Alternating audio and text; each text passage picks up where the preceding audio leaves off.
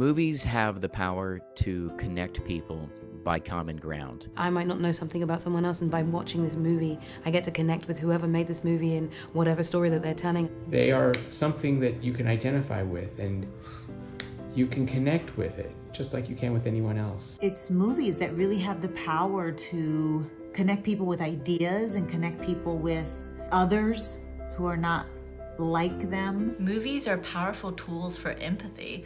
I think it's the closest thing we have to be able to see the world through someone else's eyes. You can experience other cultures, other circumstances, other places that you've never been, you may never go. It's really about reminding us that we're all one and that we all go through the same pains and joys and struggles. Aún seamos de distintos países y hablemos diferentes idiomas, siempre hay una forma en la que te vinculan, ya sea a través de las expresiones de los actores o a través de esas canciones que se puede comprender en cualquier idioma. The one thing I love is when you go to a movie theater and you feel the emotion from the screen and sweep over the audience. The way that crowd almost becomes like one living being you're a part of that's absorbing this movie is so important, I think, for human beings. Movies have given people sanity during this really unprecedented time, and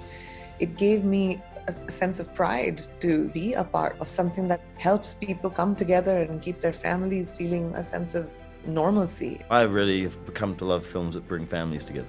And I've tried to do that with most of my films. I try and make stories that both children, their parents, and their parents' parents can all appreciate on different levels, but all together as a family. Movies have the power to unite.